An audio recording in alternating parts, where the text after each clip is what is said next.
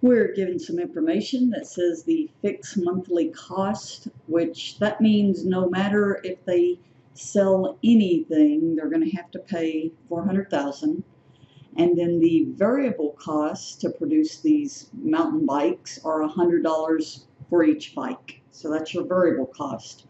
So to set up your cost function then would be C of X, $100 per bike X, plus no matter what, they have to pay the $400,000.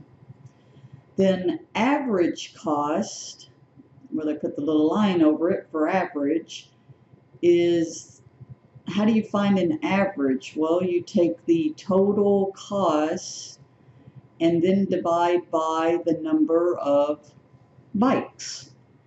And so then they have you go through a bunch of examples, and they say, for example, find C of 5, the average cost of 500.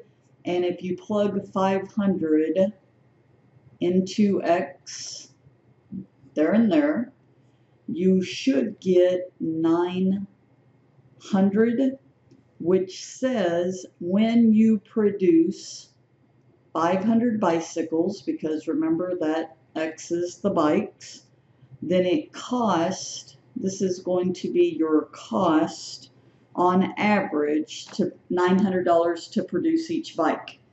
And that might sound crazy, but what they do is they walk you through a bunch of these examples until you keep getting larger and larger and larger of the number of bikes, and you will find out the more bikes you make, your cost starts to go down.